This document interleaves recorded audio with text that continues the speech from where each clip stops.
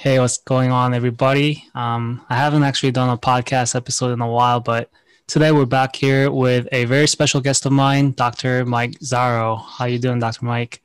Hey, Jen, how are you tonight? I'm good. I'm good. So Dr. Mike is a professor at my PT school, University of Maryland, Baltimore, but he's also the team PT at University of Maryland College Park for the Terrapins. And so that's where I went to undergrad. And if I'm not mistaken, is that where you went to undergrad as well? Yep, I also went there. Okay, cool. Yeah. So I guess in a way, this episode is brought to you guys by two Terps. So yeah, I think there's a lot that we can learn from Dr. Mike today because of what kind of field he works in. And so, if you don't mind just introducing yourself briefly and just walking us through what a typical day looks like for you, I think that'd be awesome. Sure. So as I said, I went to University of Maryland College Park for undergrad. I graduated in 2009 with a bachelor's in kinesiology. Then went on to University of Maryland at Baltimore for PT school, finishing there in 2012. The first couple of years of my career, I worked for MedStar Health with their outpatient rehab network at offices and only in Federal Hill in Baltimore. During that time, I was one of the first participants in what ultimately became their sports residency. I went through it while it was going through the accreditation process. And I did that because I ultimately knew that I wanted to work in sports PT, wanted to advance my education, ultimately work my way up to working in a team setting with either collegiate or professional athletes. And so I felt that doing a residency would be the best way to get a combination of mentoring and the structured education to help kind of accelerate my career and get me prepared for those types of positions.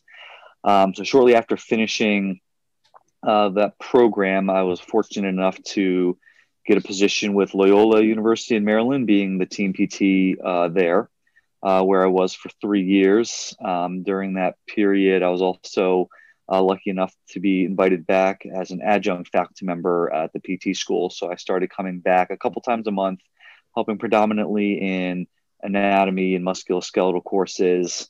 In a few years later, a position opened up where I was invited to apply to come back as a full-time faculty member. So having a more significant responsibility for teaching, as well as also being as part of the sports medicine contract with College Park. And that's ultimately where I am today. So this is my third year as both a faculty member and team therapist with Maryland Terps. That's awesome. Thank you for that introduction. I thought that was great.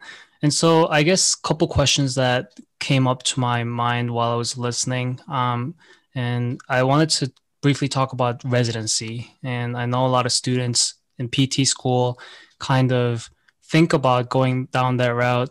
And there's also another aspect of the financial concern that some students might have in terms of kind of balancing out the mentoring and the cost of residency. So how do you see that as someone that went through that residency experience?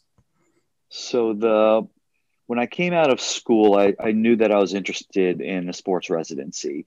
Now that was a while ago before there were the the volume of residencies that exist today. So there really were only a handful at the time in 2012. So it was hard for me to decide. I definitely weighed that question myself of, do I start looking for a first job? Do I, feel that I need to immediately start earning my income and getting, my career and my life financially started, and balancing that with, well, I feel like I do need more education and I appreciate the value of residency and what it can do. So I was sort of stuck in between.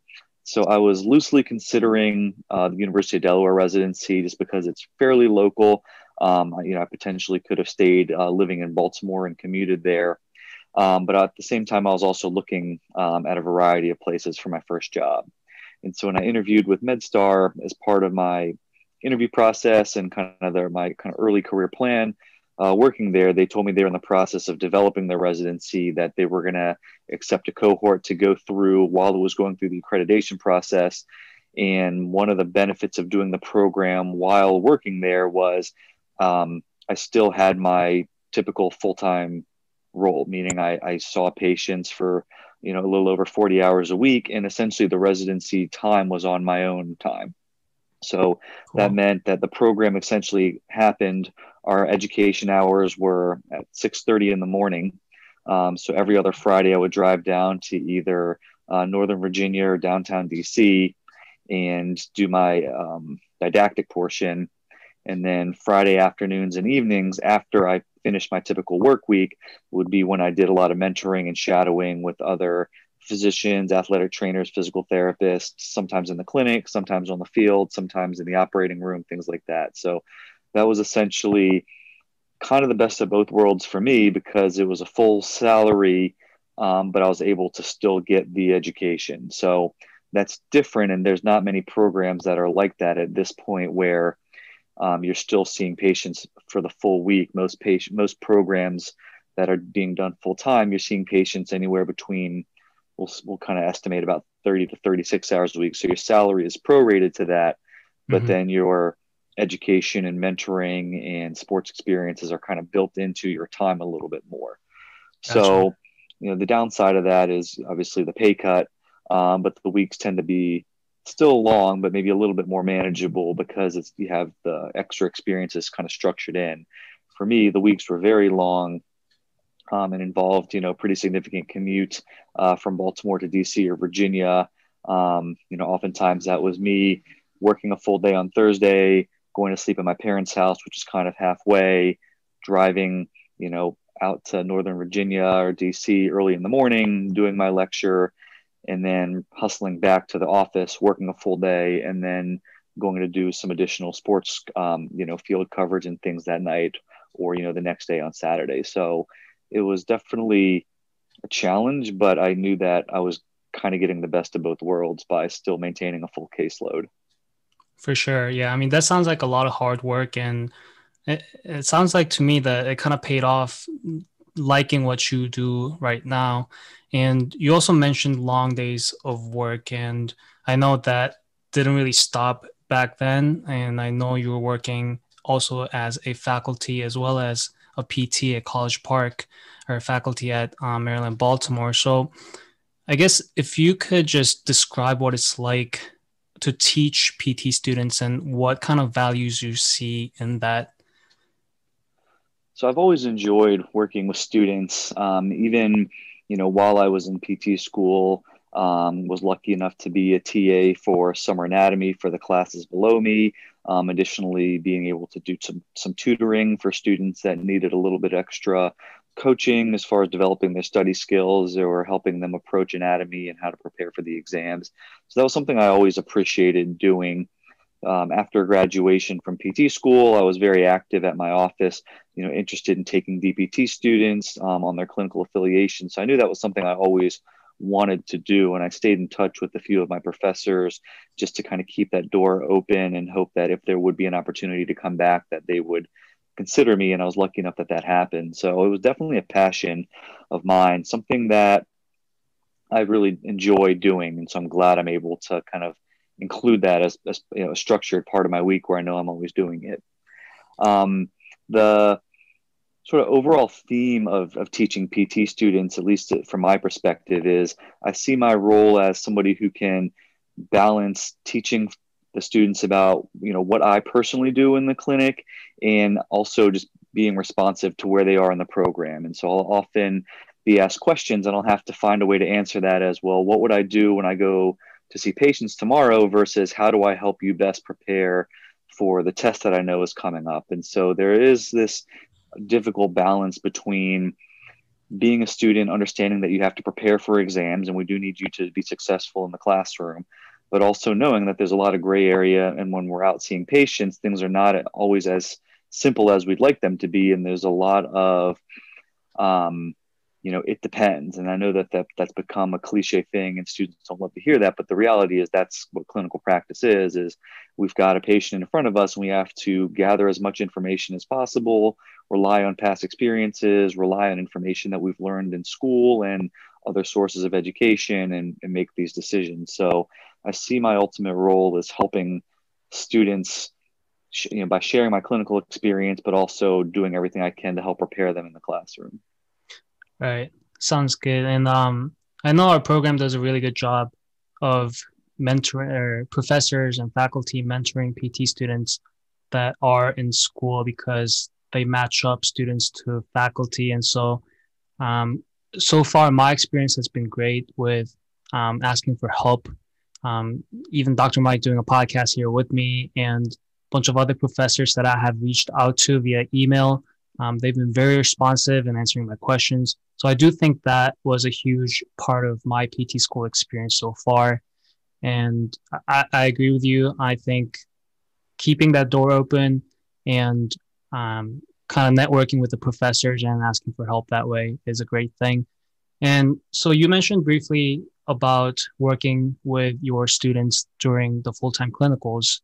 And so if you could, I don't know, a lot of people are probably curious about what exactly it is that you do at College Park, working with these D1 athletes. So if you could just walk us through, I guess, what your day looks like over there, now that we've talked about Baltimore. Sure. So I go down to College Park 3 days a week. It's typically Monday, Wednesday, and Friday. And my primary role is to provide PT services for the injured student athletes. And so anybody who is determined to need physical therapy, and that's a combination of individuals after a significant injury, whether they've had surgery or not, anybody who is having any type of symptoms that's either preventing them from practice or playing to the best of their ability. We've got a whole medical service down there of different physicians, athletic trainers, various other providers like nutrition, psychology, strength and conditioning, and we all work together just to try and come up with a kind of a holistic, student athlete health plan. So anybody who we determine has a need for physical therapy, whether it's because they've had an injury or they're planning to have the surgery soon. Myself or our other physical therapists will be notified that this is somebody that we'd like to get set up to work with you. And when I go down there to the different athletic training rooms, I'll get introduced to the student athlete and I'll just put my PT hat on and we'll start our evaluation. We'll get to know them. We'll get to understand the demands of their sport, the type of injury that they've had, and then ultimately where they are and where they need to get to. And so I'll see a variety of things, whether that's been an athlete who's had a major surgery and they know they're not going to play this season and our goal is to get ready for next season. I might see an athlete who has an injury that they're able to be playing with, but they just know that they're not able to play at their full capacity. And so my job is to help figure out any different treatment approach that I can put together to get them from where they might be, which is having this lingering injury, to where they can compete at their best. So it's definitely a fun job. It's busy. We've got a lot of student athletes. We've got a variety of teams from football to gymnastics to volleyball to softball. So it's a whole variety of upper and lower extremity injuries, spine injuries, things that require surgery, things that don't. So it's definitely a fun job, very demanding, having to jump from athlete to athlete and just figure out ways to quickly intervene and put my best work out there. But it's definitely something I find rewarding. Yeah, it definitely sounds rewarding, and that's something that I'm looking forward to going into my third year and getting to experience what it's like to work as a PT as opposed to just being in the classroom. So definitely looking forward to that. And I guess if you don't mind sharing, I know not all jobs are perfect, so we have all these upsides to this job called PT and specifically where you work, but I also know that there's got to be some downsides or something that you might want to fix if you can. So if you can just think of, I don't know, just one thing that you don't mind Sure. sharing. Yeah, I think there's probably a couple worth sharing. So I think in any healthcare field, the reason we do this job is because we care about patients. And similarly, when we're teaching, we do it because we care about students and, their ultimate success. And, that's great. And that's awesome when things are going well and when our patients are getting better and when our students are successful and they're graduating and we see them go on to do great things. And we're very emotionally invested in the success of others. And that's very rewarding and fun and something I'm passionate about. But there's also kind of an element to burnout that can sometimes occur when, we want our patients to do well, we want our students to do well, but sometimes life gets in the way, and things like what's going on right now with the pandemic, and we're seeing sports get postponed and canceled. We're seeing students have their classes moved to online, or just some difficult experiences are happening because of that. It's definitely draining and challenging for me as somebody who cares about the patients, who cares about our students, to know that they might be frustrated with their situation. And so sometimes I need to work on being empathetic, but also maintaining kind of my own boundaries and making sure that I'm not getting so invested where it's so emotionally draining for me. So even though there are long days, which I enjoy, but they can be very taxing, especially when things are not going as well as I'd like them to be. So that's something I definitely work on. So, doing things like, paying attention to your own wellness, making sure I'm making time to exercise and time for myself, time for my family. So prioritizing that is something that is helping me kind of keep a good work-life balance, but that's definitely an area where I know I have struggled in the past. Gotcha. And from the experiences that I hear from other PT students and other PTs, it looks like school life balance is something that students need to figure out in school, but that aspect of figuring out your priorities and balancing your life doesn't really stop once you graduate, and it just continues on. So I think that's a good note to remember even after graduation. And Yeah, I think. so, go ahead. Go ahead. I was going to say, I think that's just the reality of this type of job. It's not something that you finish school and you're done. We aim to teach our students to be lifelong learners, and so really, when you finish school, that's kind of just the start of this whole thing. And it's fun because you get to continue to challenge yourself and aim to do better each day. But it can also be very challenging and physically taxing to continue to do that. And so I definitely encourage students to find strategies that work for them. Making sure you build in time for yourself, plan out fun things to do, make sure you're planning vacations, planning time away to recharge yourself, because I think it's very difficult to just be go, go, go all the time without really taking these opportunities to relax and just kind of enjoy the fruits of your labor. So, however, you like to organize your time, I think ultimately you just have to identify what works for you and do it well. So, for me, that's keeping a very organized calendar. That way I'm building in rest breaks, building in times to do other things outside of work, but then also building in the times for me to, dedicate blocks of my day to get certain assignments done. That way I can hold myself accountable and make sure I'm getting them done. Absolutely. I mean, it's a lot to juggle, and you definitely need to organize your life and get your stuff together in order to do all that, sounds like. So thank you for that advice. And speaking of advice, for PT students that are in PT school, or even pre-PT students that are still in college that want to work in sports PT field, do you have any recommendations for them in terms of how to set themselves up for success later? So I think, before we get too specific and think about what makes a good sports PT and how do students get there, first we have to make sure we are kind of being good PTs and good, compassionate healthcare providers first. I think that no matter what setting you're in, that's kind of priority number one, is you have to understand that our job is to serve others, and we have to make sure we can develop that mindset. When it comes to sports PT, there's a variety of topics, and the reality is we'll never know everything we need to know. There's always going to be a new injury pattern or a challenging patient or something out there. So it's not about being this guru or being this expert to set yourself apart. It's really just demonstrating the soft skills, the people skills, to be able to adapt and help anybody that gets in front of you.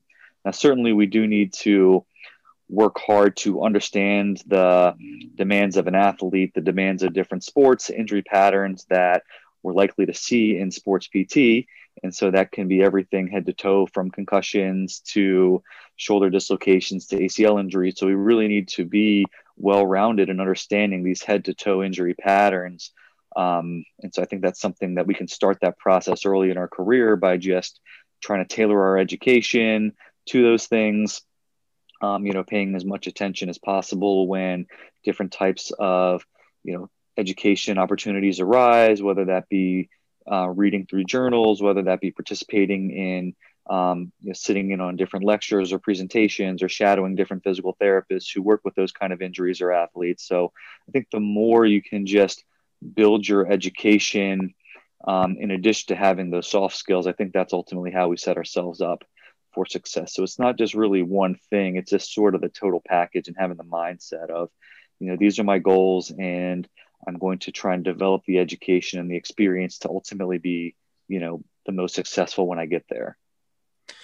Great. Yeah, that sounds awesome. It's never easy to do that, but it's also important to know what you need to work on and be able to work on those things. Just a random question that came to my head. Do you have a favorite type of injury? Or I know, injury is not a good thing, but I'm sure you have a certain type of patient case that you feel most confident with. So I get that question a lot, and I really don't, and I try to come up with something, and I really can't. I personally like variety. I'm the type of person that if I do too much of the same thing, I get a little bit bored, and so I like when things are fresh. I think that's one of my favorite things about working in the college setting is I don't have just one team assignment. I work with a little bit of everybody, which means I get to see a very diverse population of students, folks from all over the world. I get to see a variety of different sports. And so I spend my day working with tons of different types of injuries.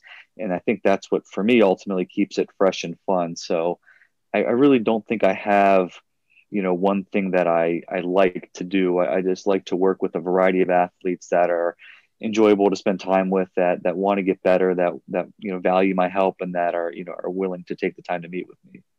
Yeah, that's totally fine. I mean, I think College Park is the best setting for that because you get to see, like you said, a variety of athletes. And um, so time's running out here a little bit. So let me ask you this one final question. We've kind of talked about how the footsteps that you took, the steps you took to get here. We talked about what you're doing now. Where do you see yourself in 5, 10 years down the road? Do you think you'll still be teaching and working at College Park or doing something different? So I hope I'm doing something very similar. I definitely enjoy what I'm doing, and I hope that I can just continue to refine how we do those things and continue to improve at them. I think we've got a long-term vision for our sports PT education at our PT program. Different ideas for lectures and labs that we can um, build or develop. We are interested in developing a variety of different residency and fellowship options, some internally and some also collaborating with some of our local partners. We are aiming to grow in College Park. There's a variety of new athletic facilities that are some under construction, some still in the planning stages. And so we're hoping to improve our sports medicine and sports performance services down there. And so I'm very hopeful that as the next several years go on, that a lot of what I'm doing will just continue to grow and build, and I can kind of do what I'm doing, but just in hopefully, a more advanced, a more efficient and refined way. Long term, I also want to see myself growing as a faculty member, meaning getting a little bit more involved in the UMB campus, trying to come up with different leadership roles and ways to kind of share some of my interests, not just in our program, but around the School of Medicine and the campus, doing things like getting involved in professional education, continuing to mentor students, hopefully being able to share, continue to share my interest in sports PT and helping a lot more students get to where they need to go in their careers. I'm also interested in growing my ability to conduct some clinical research. That's something that is a little bit new to me over the past few years. I've been involved in a couple small projects, and I'm hoping that over time that those grow to the point where I can do a few more different things independently, like collect data, get ideas, from my head out to the community, and ultimately get published.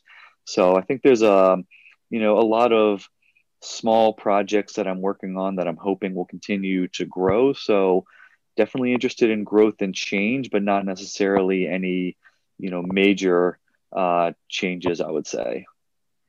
Sounds good. That's a lot of things going on, and I wish you the best of luck. And yeah, so this was Dr. Mike. Thank you so much for your time. Everyone, thanks so much for tuning in, and we'll see you guys later. This was Dr. Mike. Thanks, Jen. Appreciate it. Thanks.